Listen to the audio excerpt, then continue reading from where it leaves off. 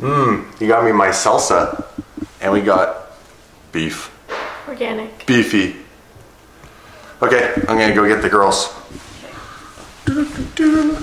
I gotta run over and pick up my 2 oldest daughters. Wifey was driving. I do not fit in here. Smashed my knee on the steering column.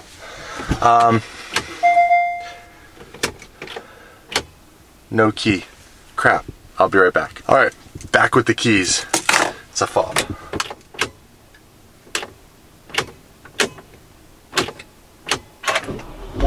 Ta-da! That took a minute.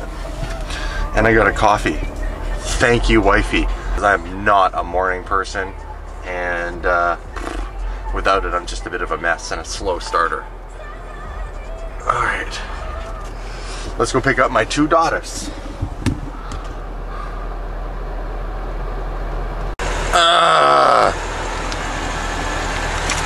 My freaking coffee, when I drove around a corner, tipped over out of the coffee holder and literally just dumped right onto my lap.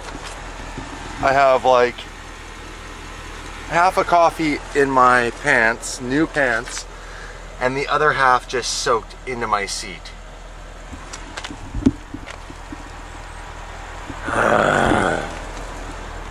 Going around that corner, and I wasn't even going that fast.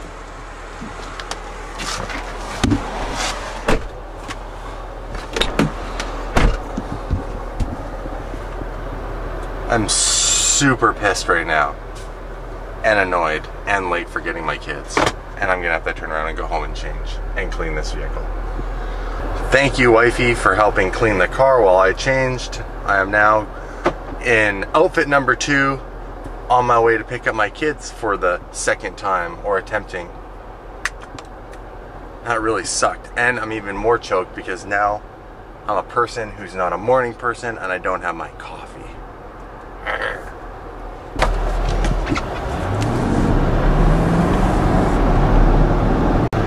Alright, back on the road again.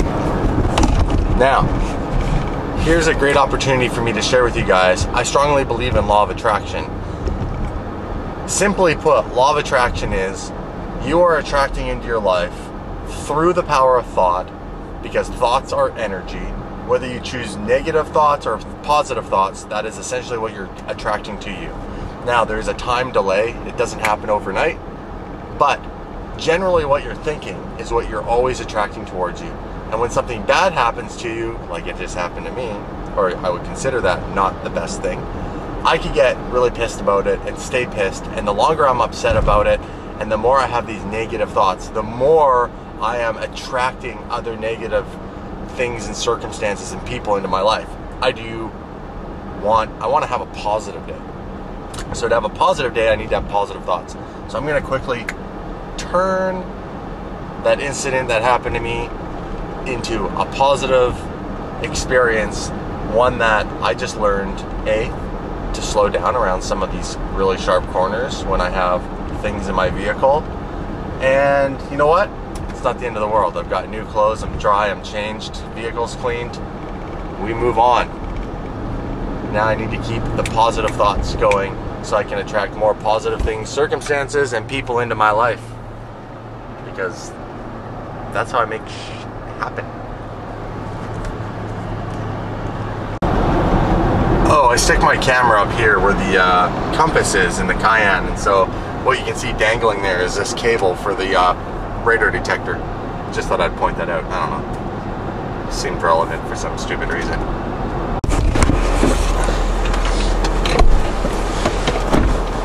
Hi. What up? Not much. Christmas went well? Mm-hmm. Yep. At Yamajaj? Yep. What's new? I dumped a whole coffee on my lap. Or kind of on my butt. I like how you think that's funny. Huh? Real funny, hey? I think it's funny. My whole butt was soaked. Hi, what can I get for you? Yeah, can I get a venti blonde roast with 2 sugars and cream? Yeah, venti blonde, 2 sugar, 1 cream. Anything else? 2 cream. 2 cream for sure. Do you want anything? Sure, all the grande skinny caramel macchiato. Can we get a grande skinny caramel macchiato? Times 2. Times 2. So 3 drinks altogether? Yeah, and then a bacon Gouda breakfast sandwich, please. Sounds good. Anything else for you? I think that's it. I'm finally done. 17.75 at the window. Cheers. Thank you. Thanks. This has become like a handy little spot. As long as it's in focus. Hey. Hey, how's it going? Not bad. This is round 2 for this coffee for me. My wife bought me one and it ended up on my lap. Oh, I'll give you it on the house. No. Oh, yes. Oh, really?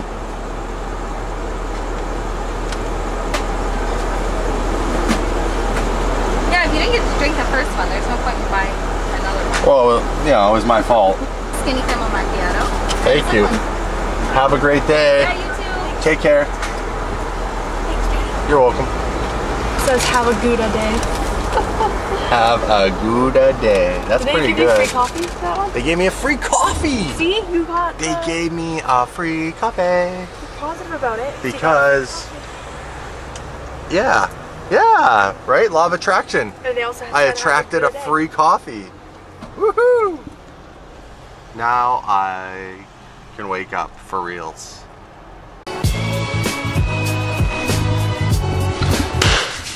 Okay guys, welcome to the second episode of The Comment Box, where you guys leave comments in, obviously, the comment box of my YouTube videos, and I answer them, read them out, whether they're offensive or rude, or they're really nice, or they're smart, well-asked questions. Just randomly pick a bunch of stuff that I feel has got some entertainment value, or has some educational value, or I'm genuinely just trying to answer some of my very loyal fans' questions. So, let's get to it. Pokego, that's the screen name for this person. Why you bought steel brakes and then hate it? PCCB, he's talking about carbon ceramics, is a different story on the Cayenne. Without PCCB, it's not the best option. So let me address that. I bought this car, it's secondhand, it's used, it's not new. It's a 2011, it's 5 years old, going on 6. I bought it because it's got the most updated body style for the most part. There is a slightly refined version of this body style, but it's the newer, nicer body style. I bought it because my first portion was in my price point. I mean, I didn't get to spec it, and I wasn't going to comb through tons and tons of cars. I mean, I only had like a very narrow gap of Cayennes that were in this price range for the vehicle. So it had what it had. I thought it was fairly well spec'd. It had the important things we wanted, like the bigger wheels. It was a turbo. It had the Burmeister sound system. Hope I'm pronouncing that right. It had the glass panoramic sunroof. It had heated and heated steering wheel, heated seats, power everything. It was a well optioned vehicle. So yeah, it didn't have carbon ceramics. I don't know. I've had carbon ceramics. They squeal a lot. On to the next thing. Pro tip: learn how to use manual focus. I agree with you. The problem is manual focus doesn't help me a whole lot, considering that I'm in a selfie position holding the camera at my face, and I don't have a screen on the Sony a7S that flips around so I can see if when I'm hitting manual focus, if it is genuinely targeting on my face or if it's targeting something behind me. I've tried manual focus before, and just because I'm holding the camera in front of my face doesn't mean it's always focused on me either. I've recorded full clips that I thought I manually focused and it didn't work. So it's a frustrating situation. The focusing thing is something that I definitely need to address. I don't even know what else to say about it other than there are better cameras. I've researched them. The problem is I'm typically giving up other good features to have a better autofocus on another camera. For example, the Sony a6300 is literally the Guinness World Record holding camera for the fastest autofocus. However, it doesn't have a bunch of features like in-camera stabilization. It doesn't have the ability to shoot 4K without having this sloppy shutter side-to-side effect. The focus situation needs to be corrected, and I'm doing what I can to look into. I've been changing settings on this camera and trying stuff, but I'm also even looking at other cameras. My biggest question actually here, you guys can help me with this. Do I need to shoot footage in 4K? Yes or no? What's the main census on this on YouTube? Do YouTubers need to future-proof their footage for the, you know, by having it in 4K? I don't know what the answer is to that. So that was another reason why I went with the Sony a7S II, is that it was just one of the most highly revered 4K shooting cameras. So that's why I got it. If you guys have camera suggestions, let me know. So another comment here from Carson Johnson. You sound sick or really, really tired. You need to take a break from vlogging and YouTube for a day or two. No, I don't. And I'll tell you why. If I was to take a break from projects or things that I'm going 110% at to accomplish a certain level of learning and success and all the steps that I'm going through with new businesses, I wouldn't do anything. I'm tired just about every day. So I find it like, you know, it's a huge challenge, and that's why I'm not going to take a day off unless, you know, I'm basically dying. This is from ConeyTube. Hi, Mr. DDE. Remember to give the Ferrari key and its shield. Please, please, please, please, please. Yeah, I'm going to do a giveaway. I'm still trying to formulate what exactly is going to be the contest rules and regulations, so to speak. It's not easy to just come up with just about anything. I want it to be unique and I want it to be fun for you guys.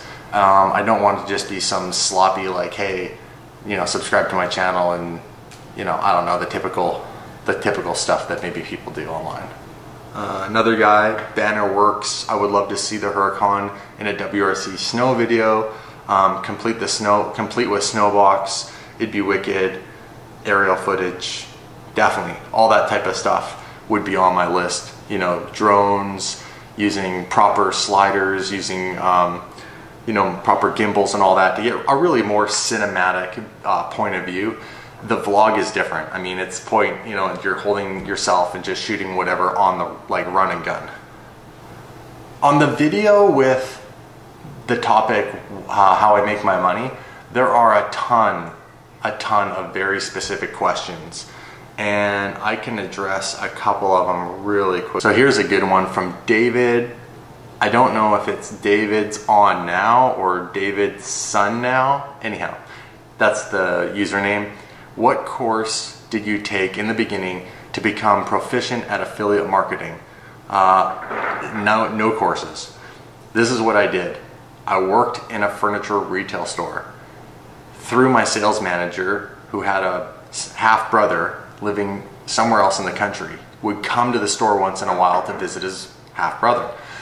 We all went out for beers one night. We all got on really well. We became friends. I found out that he did online affiliate marketing. Through the course of 6 months and us wanting to hang out more, but me being stuck in a job and him having all this time freedom, he eventually said, leave working there, come work with me. It took quite a while, several months after that initial suggestion, for me to actually get fired / leave my job. It's a whole other story. And go and work with that person. And I worked with that person for up to a year, and then we parted ways, and then I had another business partner, and we kind of went off on our own thing. So I had no capital invested. I left straight from a job, and I went and worked for this person and kind of learned the ropes, and then dove in literally head first into the industry, because when I worked for that person, they kept a lot of the secrets of the industry, or how the system we were running really made money. So we had to learn and fill those gaps. But at that point, we already made enough networking connections with people in the industry that we eventually just figured it out on our own. Sebastian Hernandez. Hi, what's up? Greetings from Mexico City. I would like to know, what brand is your camo shirt? I love it and I want one. My camo shirt. Oh, are you thinking about my sweater? Hold on. So this is this. V. Ritchie, Paris. I bought it in Vegas at some store. It's not an endorsement, but if you wanted to know, it's a camo like sweater. Oh, that's a good question. How much do I make per year? It honestly fluctuates. I work in a commission style like e-commerce business, where the more I sell, the more money I make. So every year it's different. Like I said before, some years I don't make SVT2NV1971. The Casey comment is more of a compliment. The music you're using is perfect, and you're actually one of the few vloggers lately who can keep my attention as much as Casey's, so don't change any of that. I appreciate it. Let's remember something here. I am brand new at making these short films, and I'm doing the daily vlog to challenge myself for the two purposes of A, getting better. I get to practice on a daily basis. I'm currently learning at night, watching other videos, not just of Casey Neistat, but of other filmmakers, and I'm trying to take things that I see them do and apply it to my short videos, and it's gonna change all the time. So you're gonna see, yeah, similarities from Casey Neistat, and you gotta remember, maybe the technique is similar to Casey's, but the thing that Casey's a master at is telling a story, and that's ultimately what I'm trying to learn. And that's not just a Casey Neistat thing, that's any filmmaker who's good at filmmaking and making movies or short films or documentaries. It's all about the story. So I'm trying to learn how to tell a good story so that it engages you guys and you feel like you're getting something that's worth your time that you're giving up to watch these videos, and I really appreciate that. I'm flattered if some people, you know, try to negatively comment and say, oh, this is like Casey, you're just copying him or whatever. Yeah, I genuinely am. I'll admit to it. He's a brilliant YouTuber, and so are a bunch of other people, and I'm trying to take all of these people's experience, and I'm trying to learn how to replicate it, and then eventually I will find my own style, and that comes with time. You gotta remember, I've been vlogging now for 30 days. I've made 30 films. That's nothing. So I have a lot to learn. I hope you guys, the people who do watch me, are accepting of the fact that I'm trying these things that some of the other vloggers have done. I'm trying to dial in my own style, and at the same time I'm learning not just on the editing side of production, but I'm learning more on how to use the camera properly, how to eventually get other lenses. I'm just trying to be really dynamic as quickly as possible with what I'm producing for you. So thank you for watching. I really value your time that you're giving up to watch my films. Thank you for your all the subscribers currently. If you're new to the channel and you're seeing this for the first time, please click the subscribe button. It validates that what I'm doing is I'm on the right path. I'm gonna be bringing a ton of awesome supercar content to you guys, because ultimately what the channel's about. I have a lot of great things lined up. My car is gonna be back in the picture real quick. I have an update for you guys before we go here. I just got a text from Ryan at Protective Film Solutions, and the car just arrived today back from VF Engineering. The car now has over 800 horsepower. I'm gonna show you guys a whole whack of updates on that.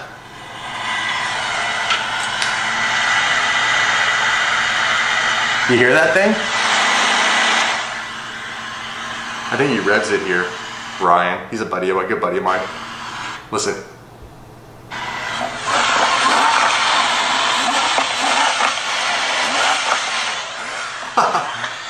So yeah,